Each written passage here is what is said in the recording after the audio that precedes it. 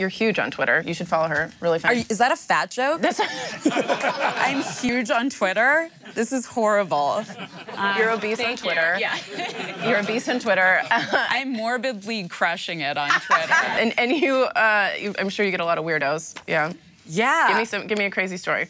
I get a lot of people who just like call me a fat bitch on Twitter. I didn't tweet. I didn't tweet at her. I'm really sorry. Yeah, I mean, I'm glad that I finally get to confront you about this. Sorry about that. It's like funny when you do it. Well, thank you. But no, and I was like, one, that means you like my jokes, so that's cool. I don't care if you think that I'm physically imperfect. You're not criticizing my jokes on Twitter, so that's great. You really get a lot of those tweets?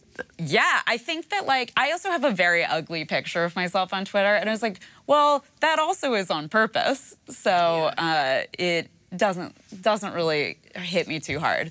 But no, there are a lot of, my mom, just to bring this up, is like obsessed with my Twitter and also with everyone who replies to it. So she just like reads every reply and sometimes will call me and be like, this person said a very funny thing to you, and we'll like read a joke that someone wrote. So everyone reply to me on Twitter, because if it's good enough, my mom will tell me about it.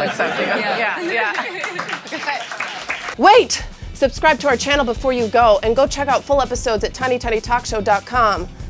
Now you can click away. This is my Tinder date, Gretchen. Hi. But you were, hey, you were supposed to go on a date with me. Try and guess this one. Badonkadonk.